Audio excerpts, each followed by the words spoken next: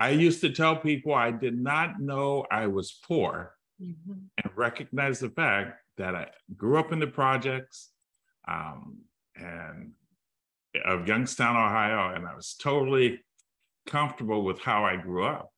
But I didn't realize I was poor until I went to college.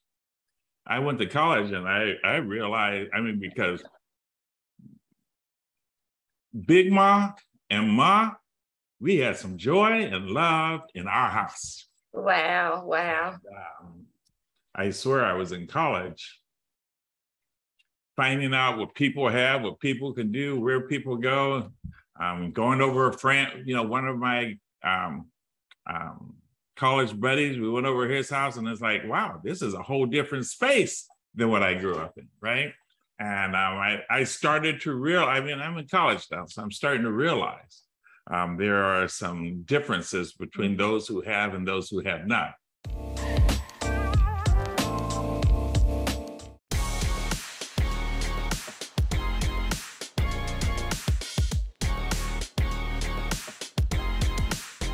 Hey, everybody, I'm back with another episode of So What Success Stories.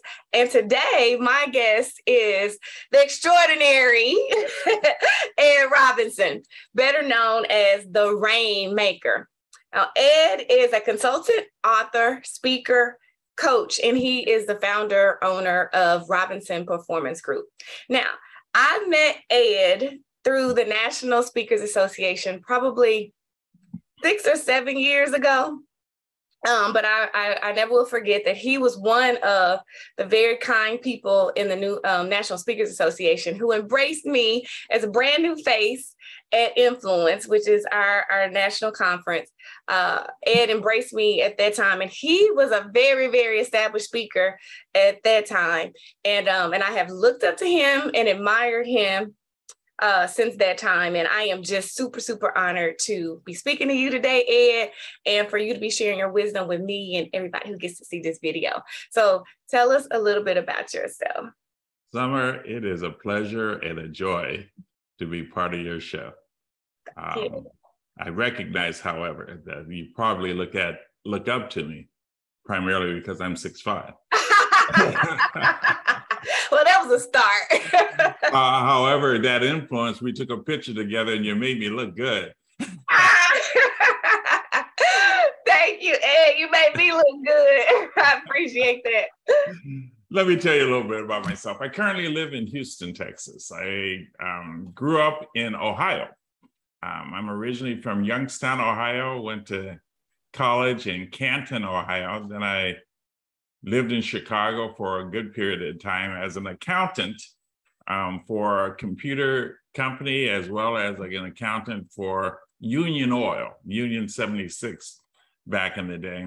And then we had our first kid. I am the proud father of 3 incredible boys. I have called them various names throughout the years. In their younger days, I always called them Monster 1, Monster 2, and Monster 3, because they took me to the edge in everything they did.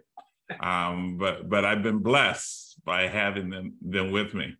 So I went to college at a small college called Walsh University in Canton, Ohio, and then I shifted into business. I'm a basketball player, so I played basketball and also majored in accounting. So I got my degree, started working for all. Then I worked for computer companies until my company that I was working for got purchased. And the headquarters moved from San Antonio, Texas to Nice, France. Oh, wow. Okay. And that was when it was like, no, I'm not going there. And I decided to start my own business. Oh, wow. When was that? Year-wise, that was a long time ago. I started my very first business in 1984. And that was a different business? My very first business was the accounting business. I had a CPA practice where I did tax and accounting for small and medium-sized businesses. And we serviced some 350 businesses around San Antonio, Texas. Oh, wow. Okay. And so then you made the shift into the speaking business. So hopefully you'll share a little bit of that throughout the story. I So will for sure. I will for sure. awesome. Awesome. So in this program, I have what I call the So What Success system. Okay. It is my belief that if anyone can learn how to overcome obstacles, eliminate excuses, and calculate choices, they can have so what success. And that is success in spite of anything you go through in life. I've been privileged to meet you several years ago and get to know you on a personal and a professional level. And I know that you are a so what success man. So let's get into your story. Tell us a little bit about some of the obstacles you've had to overcome and just how you did it. Wow. Obstacles in life, obstacles in business, or a combination thereof? Yeah, both. Okay. I guess one of my early obstacles was the fact that at 17, my father died. And so I was pretty much raised by my mother and my grandmother from a very young age. While my father died when I was 17, he was not an integral part of our family. While they were separated and they were divorced, but he was not an everyday part of raising me. And I'll play with that for a second, because as a parent, my parents, specifically my mother and my grandmother, would always tell me that dad was sick, or dad was away, or dad was whatever. And he did go through some sickness. My dad had tuberculosis and was in a TB sanitarium for a good period of time. But my dad also was into drugs. And some of that time, when they told me that he was in the hospital, he was in prison. And in that prison space, we would write and go back and forth. And I remember one specific day, my mom and my grandmother went to visit him with me in the car, and I had to sit in the car throughout that visit, thinking I was outside of a hospital. And many years later, recognizing that that was the outside of a prison. Wow. So, however, with that, I also had very loving guardians in my mother and my grandmother. And I used to tell people this, and I used to even share it in my speeches I have in many moons. And however, your questions have scratched that and brought that back up. And that question is obstacles. I used to tell people I did not know I was poor, and recognize the fact that I grew up in the projects and of Youngstown, Ohio, and I was totally comfortable with how I grew up. But I didn't realize I was poor until I went to college. I went to college and I realized, because Big Ma and Ma, we had some joy and love in our house. Wow, wow. And, I swear I was in college, finding out what people have, what people can do, where people go, going over one of my college buddies, we went over his house, and it's like, wow, this is a whole different space than what I grew up in, right? And I started to realize, I'm in college now, so I'm starting to realize there are some differences between those who have and those who have not. But one of the things that those of us who don't have material things, we have a strong sense of love. And that sense of love that I got from my grandmother and my mom, I was good to go. I was raised, my Big mom used to say, with education, you can do and be anything you want to be. And she pushed that all of our lives. With education, you can do and be anything that you want to be. You know what, Ed? One thing, every time you say Big Mom, it takes me back, because my great grandmother, and I think a lot of people know that my grandmother, who is 100 years old now. Oh, wow. She's 100. She that's a blessing. That's awesome. Her mother, though, was Big Mom. Okay. And I was blessed to know my great grandmother. That's awesome. And that was Big Ma. And you said something else too. So it made me think about when I went to college, it was the same thing. I grew up poor too. I think I really did know though when I was poor that I was poor. But when I got to college, it was on a whole other level because it was just like what you expressed. Saying that like these people go here and do this and have that. Even shoes, it was an interesting thing for me. Shoes was a big thing for me because I saw sandals. It was my roommate. She had these sandals and I'm like, gosh, you got some sandals? She's like, yeah, I'm going to get some new boots soon. I was like, you get to get new boots. I remember those things. But it's awesome. What it did for me was provide perspective, and it also gave me hope and showed me what I could do. Talk about some of the ways that you were able to overcome the obstacles. You talked about love, and that is powerful. Any other things you want to add to that on how you were able to deal with those obstacles? If I stayed in that space for a second, I got in trouble in junior high and started doing some fighting and gang and all that kind of stuff. And Big Ma weren't going to have it. So they took me in the 7th grade, they took me out of public schools and put me into the Catholic school system.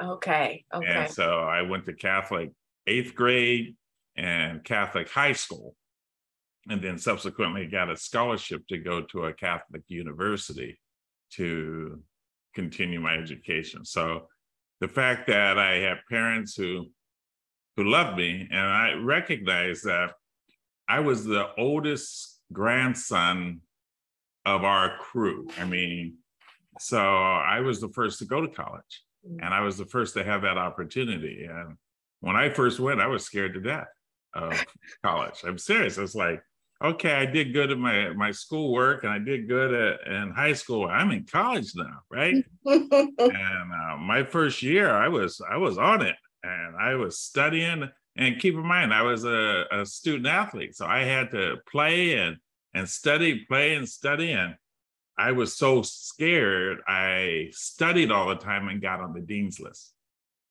Now, I didn't realize I was going to go down this path, but because I got dean's list my freshman year, I took it for granted my sophomore year. And I'm still on the team, I'm still doing my basketball, but I got lazy. They asked me to tutor other students, tutor some of the freshmen. I mean, I thought I had it going on. And I took my A, and I think it was English or something like that. And I ended up with a C- or D in English, and made the mistake of telling my mother. Now, if she would have just held that, I would have been good to go. But no, she told Big Ma. You had some strong women. You had some strong women. Big Ma sent me I'm the oldest of 8 kids. And she sent me a love letter. She basically said that I'm the oldest child, 7 children here at home, watching you do what you do so that they can see if they're going to do it too. She says, you do not have the option of screwing this up. You are there to study. I don't want to hear that basketball gets in the way of the education. You're there. Basketball, and she put this in the letter, basketball is just your vehicle for getting an education. Get that education so that you can leave the impression to your siblings of how important that is. Now you have to also recognize, I call her Big Ma. Big Ma, and I shared early, I'm 6'5". So I'm 6'5". Big Ma is about 5 foot, half an inch. I knew that's what you were gonna say. And she called me up until she passed away, Little Ed. And she would say, Little Ed, I said, and I would say, yes, ma'am, because I knew who was in charge. But then she would always, with those love letters that she would send, she would always send a little check. She may send $100 for me to play around with. And what was magical about the $100, it was always a check. And in the description of the check, she would put love expense.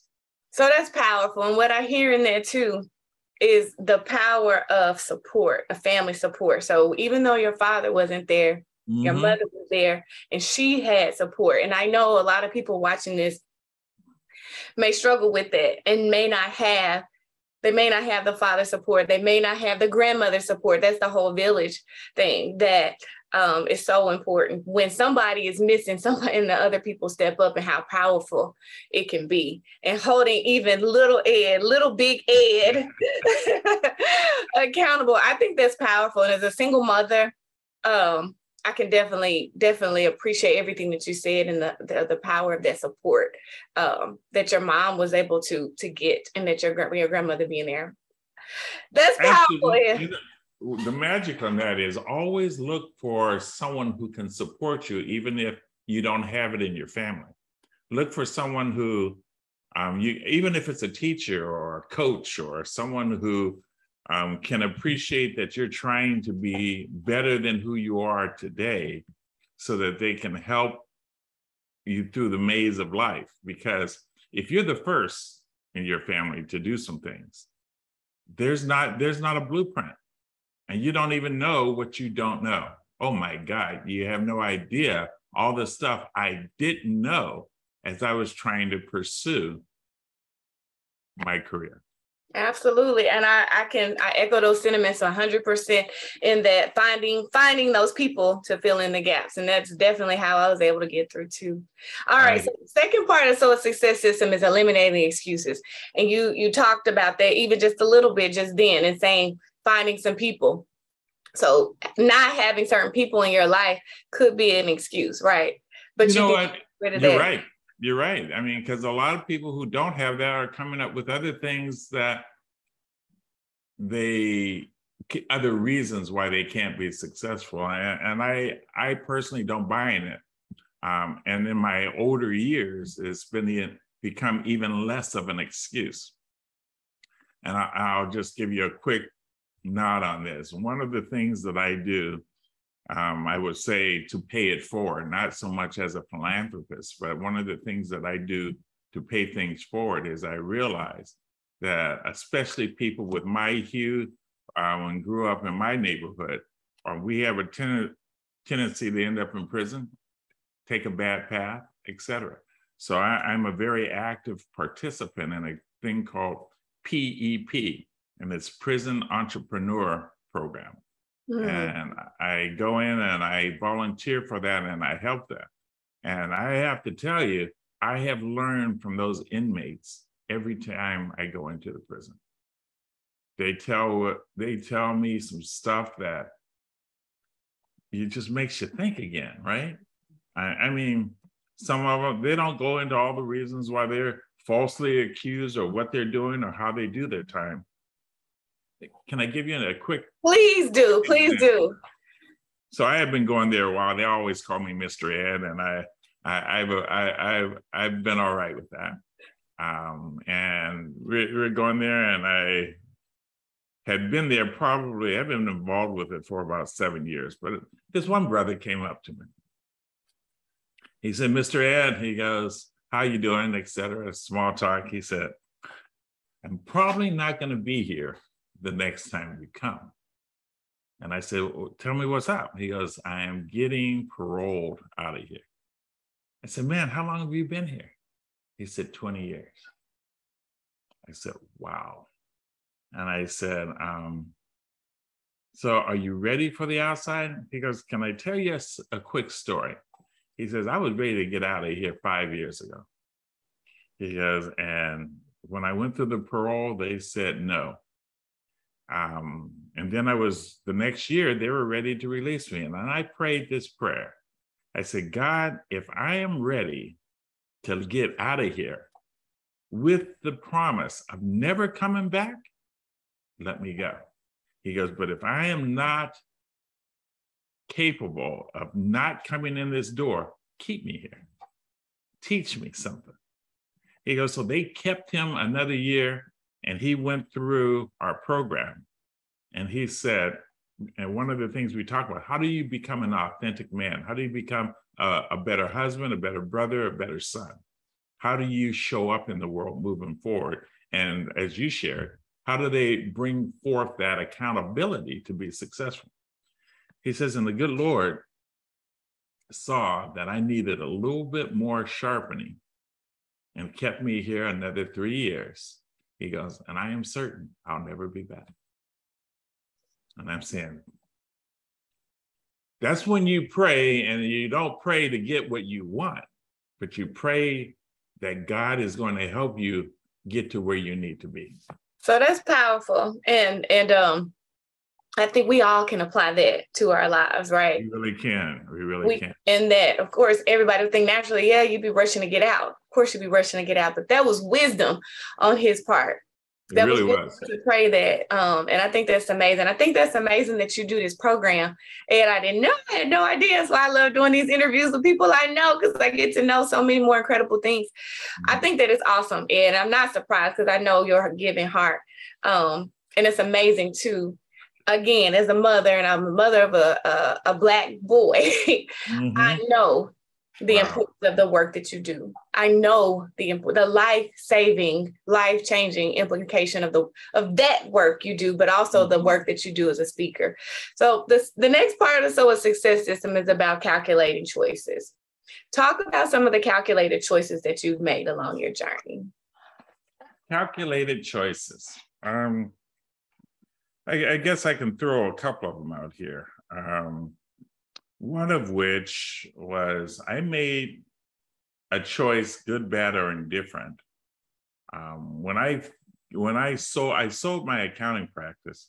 Well, first of all, making the choice to become an entrepreneur. I remember, and at the time I was married, I had 2 boys, and my wife, the mother of my kids, basically felt that it was a crazy idea to start my own practice. Yet she agreed that we should not go to France. Right. So I put in my notice before they made their move. So I got a little bit of a severance package, and I'll never forget her. You mean because my checks would come direct deposit and go straight into the account, and she could do whatever she needed to do, knowing what days the checks would come. She said, you mean those checks aren't going to be coming into that? I says, no, they kind of frown upon giving money to people who ain't working for me anyway. But making that decision to start my business, and the first 6 months working out of the house, and then getting too much help from my, at that time, probably 6 and 2-year-old. It was like time to move it to an office and continue to grow it that way. So first of all, making the decision to be the master of my own destiny by becoming an entrepreneur was really critical. So starting that, and when I started my accounting practice, it grew relatively rapidly. And because of which everything was going well. And I'll tell you something that's, you call it choices, but here's a reality. When we run our own thing and we have even a little bit of success, we become very cocky. We think we have made it. I remember being 27, 28, thinking I have arrived. Not only did the company that I had, and by the way, I had bought a franchise. Okay. So I bought that franchise to do book work and accounting for small and medium-sized businesses. And in 2 years, they thought, wow, this guy's really jumping at it. I had a fine growth in clients, and I had this expertise on taxes. They had me come be speakers on several occasions for their national thing. And 27, 28, I thought I had it all going on. And it's like, there's nothing else for me to learn. What else should I do, right? And boy, did I find out that there's so much more to learn. So much more to learn. So and so I made a decision. Well, one of the things I loved doing was selling at that time. And so I went to a seminar where I really loved listening to this guy. His name was Walter Haley, teaching us how to sell. It was interesting. He used this concept called near marketing, and that's natural existing economic relationships. How do you build those to grow your business? So after about 6 months of that, it's like, man, I was addicted. I was so addicted that I wanted to do what he's doing. I love it. So I sold my accounting practice to the accountants who I had hired and started what I do today. Talk a little bit about that. Well, since 1990, I've been helping other accounting firms and professional service firms with business development. How do they grow their business? One. Two, how do they grow leaders within their business? So I decided that that was a path that I wanted to take and start helping people do that. Because a typical accountant is not proficient at selling or being leaders. They're really, and I say I fall into that category. We're very much introverts. Mm-hmm. So if you're introvert, you don't want to be going knocking on doors saying, don't you need an accountant? But when you have a system, it overcomes a lot of those anticipated fears. So I bought a system in the franchise. I start working the franchise with my accounting. And then I said, okay, what systems can I put in place to start my own consulting company? That's awesome, Ed. That is awesome. And, and I, as an entrepreneur, because I made that scary choice, it was scary. It's a scary choice, isn't it? Yes. And it's almost 10 years ago. It was 2013 that I made the scary choice to leave a very comfortable job and become an entrepreneur. And you're exactly right in that we're all blessed in different ways. So we have our thing that we know and our thing that we do. And as an entrepreneur, you got to know a little bit about everything or know enough to hire other people to do things. So I think that is awesome that you made that choice and that you're sharing that journey. I know somebody's going to be inspired. Well, I hope so, but it's kind of like you in 2013 when you made that choice that you're jumping off a cliff without a parachute, really. And it's like, what can you do to make sure that you land properly? And that's developing systems, finding other people around you, and continue to go towards what your goal is. And my hat's off to you on that. I appreciate that. And I'm figuring things out and learning along the way and honored and blessed to be connected to some amazing people like you. So, okay, Ed, you have proven that. Oh, do you want to say something else? I was going to say, can I share with you a big obstacle I had, though, when I made the transition to consulting? Please do. When I shifted to become a consultant, from 1990 to 94, I'm doing various firms, various accounting firms, big, small, and little, et cetera. And finally, I hit this one client. And rather than get into a long diatribe of what this is about, I landed Arthur Andersen as a client. Those of you who are not familiar with the accounting industry, it was one of the big 8 at the time, and they had 100,000 employees. And I did a couple of programs for them. They loved it. And I got to where 90% of my revenue came from that firm. Oh, wow. Some years, even 95%, because they would hire me. I would do anywhere from 75 to 100 gigs for them all over the world. I've spoken in 44 countries. 25 of them was on behalf of Arthur Andersen. That's awesome. And then in 2001, I was like, where's the obstacle? Oh, yeah. Huge obstacle. There was the encounter. Most of us remember 9/11. The month after 9/11, which is October 2001, Andersen, Enron, and the SEC realized that Andersen was not, or accused Andersen of not doing the financial work for Enron properly, which allowed Enron to falsify documents and for people to rely on those documents. And so Andersen got in trouble. And I wrote a separate program just for them to help deal with the PR nightmare they were about to encounter. And as I said, they represented most of my business. By January, my entire calendar for 2002 was full. By April, I got a phone call from them And they said, we're going out of business. We're closing our doors. Everything else you have on your calendar for us, we're going to wipe off. Now, I will tell you, they said they had looked at an old contract, and my contract said that anything that cancels within 30 days, they have to pay for. They paid for 42 days of training, but everything else went off my calendar. So my calendar went from full to almost non-existent. And it's like, you want to ask yourself, do I want to stay in this business? Or when I had them as a client, why didn't I get others like that? And I had this loyalty thing that I was loyal to that large client, so I didn't want to talk to other large clients. However, all of a sudden, I'm sitting there all alone without any revenue, any business. And it's like, how do I restructure my business so that this never happens again? So I have this rule now. I never let one client be more than 15% of my revenue stream, because at any time, and you would think I would have learned that lesson after Anderson. I did the same thing with HUD. HUD had, and I did it the second half of the year, where they booked every week from like July through December on my calendar. And I just scheduled it, and I was going and doing it. And after 2 months, their new budget did not get approved. So I had to erase it. And it's like, duh.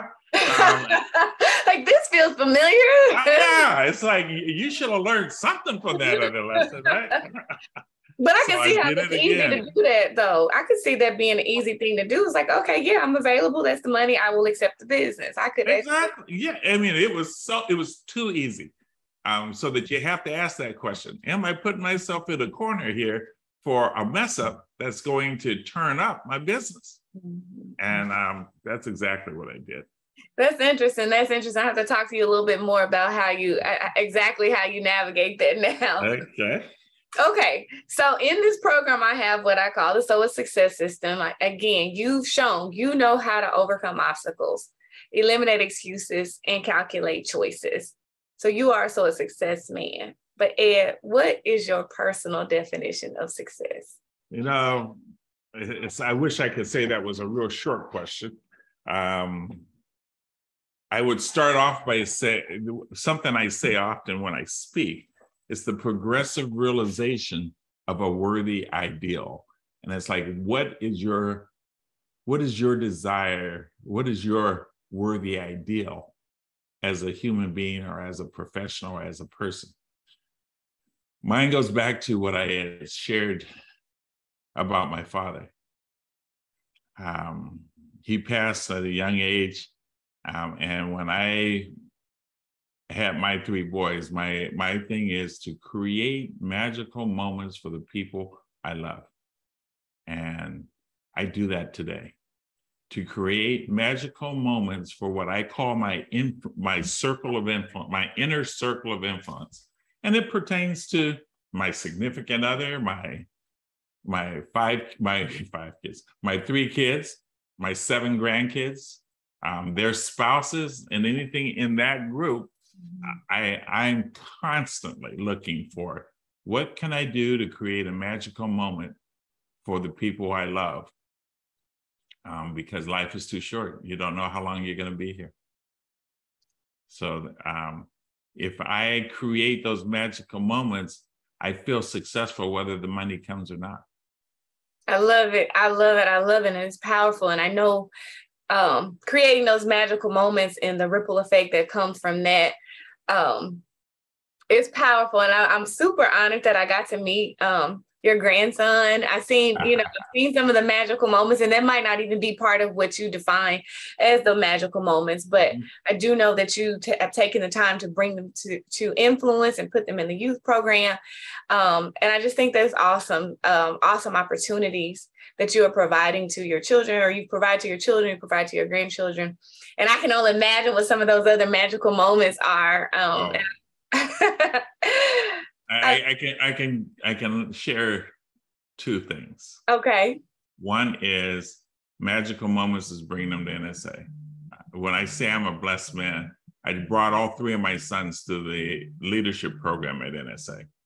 And they went through there and had a great time. As a matter of fact, I got hired to do one of my first overseas events because my oldest son was a leader in there and took care of somebody else's kid who just so happened to be a speakers bureau, and asked me to come speak for her in New Zealand and Australia.